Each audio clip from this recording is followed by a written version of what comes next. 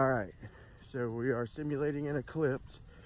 We got a laser with pretty wide beam divergence from about 500 feet down that way. Two lasers actually. And we ran down here to, we got a moon with an earth about 4 times the diameter. And we're gonna simulate an eclipse 100 moon width away from the eclipse. Here, hold that. Pull that off. Hold that.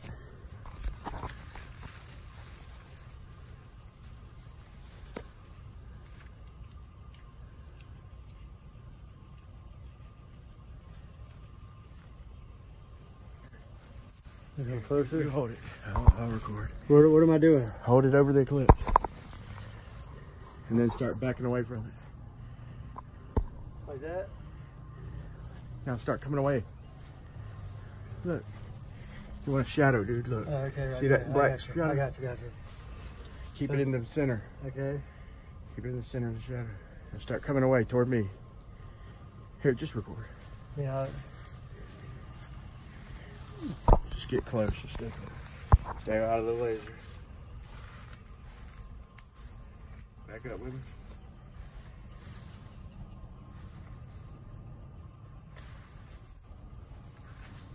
Zoom in by widening the screen.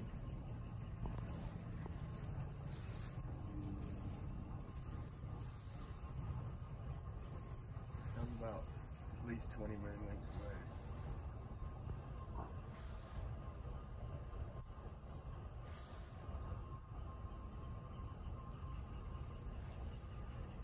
Probably about 30 moon lengths away.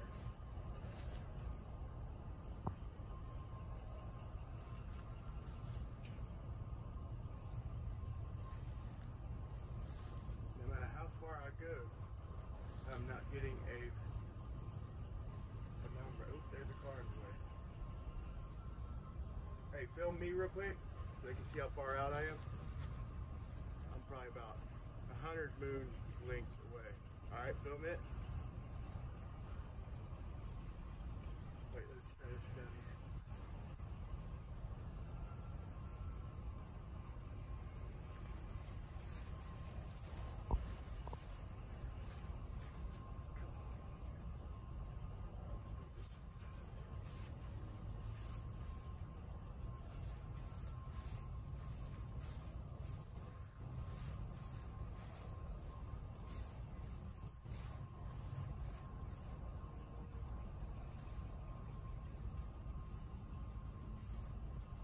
No matter how far I go, we're not getting a Umbra or a penumbra. You close in on it? Walk up to it, get a close up now. I'm probably 150 moon widths away.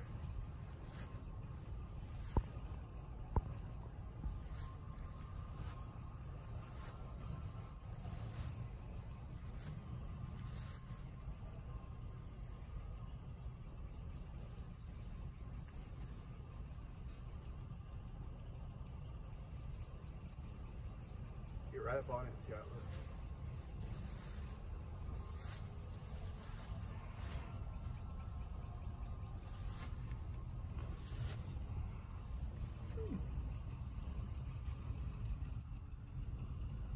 Yeah, it's just, barely a shadow.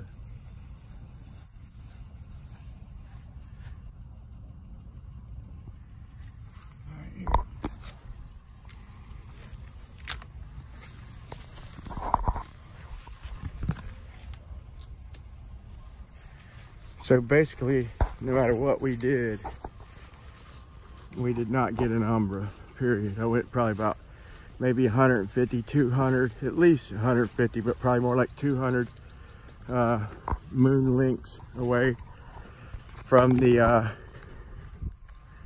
eclipse. The laser got off-centered from our cutout of the Earth, but the beam divergence was big enough to pretty much engulf it. And anyway, no Umbra, no penumbra, not with a laser beam anyway.